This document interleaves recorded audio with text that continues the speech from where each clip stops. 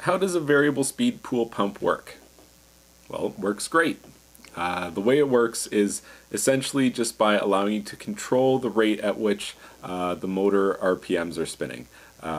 Most single speed pool pumps run at just over 3,000 RPM, and that's all they do. They're off or 3,000 RPM, similar to a car that has off or full throttle. That's it.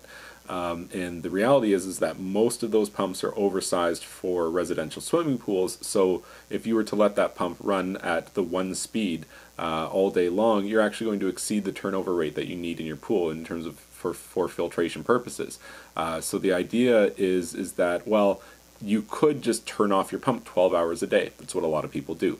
And then you only spend half as much on electricity.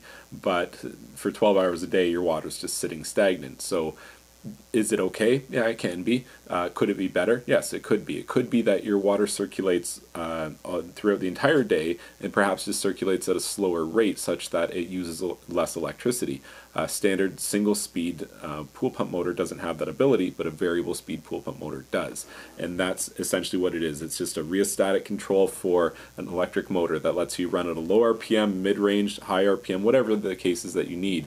But most residential swimming pools can run on a pretty low RPM, and that's it. You can run your pool just like that, and then you don't have to pay the ridiculous cost. You could save basically up to 90% by switching to a variable speed pool pump over a single speed pool pump. So that amounts to maybe $90 to $150 per month savings for every month that you run it. For my money, I wouldn't ever spend another dollar on a single speed pool pump. Go to variable speed and definitely reap the rewards for a long time.